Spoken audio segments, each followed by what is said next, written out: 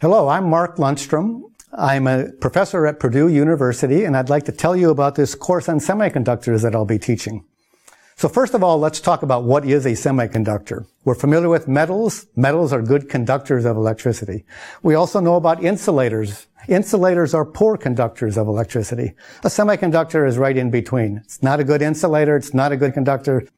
So what is it good for? Well, it's good because it has a remarkable property. We're able to control the properties of semiconductors by introducing small numbers of other atoms into them. This is called doping, and it allows us to make the semiconductor a good insulator or a good metal or anywhere in between. And that ability is the basis for all electronic devices. And electronic devices are everywhere. They're in the cell phones that we carry around, in the cell phone towers that relay communications, in solar cells that convert sunlight to electricity, in communication satellites that relay signals around the globe, in displays, in our headlights and taillights, and all over the place. So semiconductors are everywhere. It's hard to imagine the modern world without them. So if we look at where things are going in the 21st century, it's going to be even more exciting and even continue to be powered by semiconductors. So today we're talking about the Internet of Things, self-driving vehicles, robots, virtual reality, data science, lots of software. All of these applications are enabled by semiconductor technology. Now, Bob Luckey, a famous electrical engineer, points out that we can think about this in a pyramid. There's a lot on the top of the pyramid, but it's all enabled by a small group of companies and individuals that are involved in semiconductor manufacturing. That small group of companies and individuals enables all of these things that we see every day. In between the tip of that pyramid and the higher levels where all of the applications live is an area where a group of individuals who understand the underlying technology but understand the applications and the needs of those applications. And those are people that are able to put the technology and the application together in unique and creative ways. You may be one of those individuals, and that may be a reason for taking this course. Or you may be one of the chemists or physicists or material scientists involved in manufacturing semiconductors, looking for a broader understanding of what all of this means in terms of the applications of what you're doing. I want to remind you that this is not a course about semiconductor devices. It's a course about semiconductors. It's about the background that will allow you to understand the operation of any device.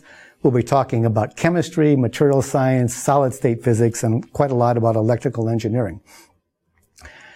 The course consists of 5 units. The first is on material properties and this concept of doping. The second is an introduction to quantum mechanics, which becomes important in devices. The third is how we calculate the concentrations of positive and negative charge carriers that make devices possible. The fourth is about how those charge carriers move, how they're generated, and how they recombine. And the fifth, we put it all together in a set of mathematical equations that describe the operation of virtually any semiconductor device you can imagine.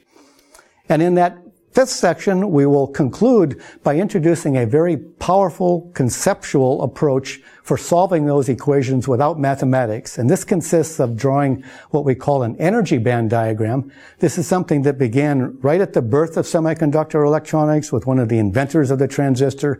And it's a very powerful way of qualitatively understanding how a semiconductor device works simply by sketching a diagram and without solving the mathematical equations.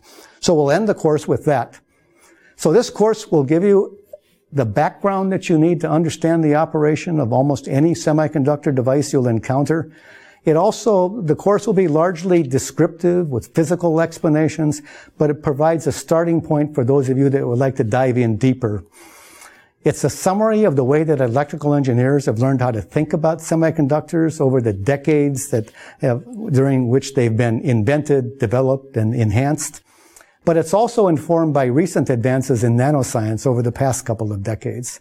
And finally, I'll mention that it's a part of a new initiative here at Purdue, an initiative we call Breadth at the Edges. This is a set of courses that are designed to provide people who are experts in one aspect of technology with the breadth they need to work on teams with other experts.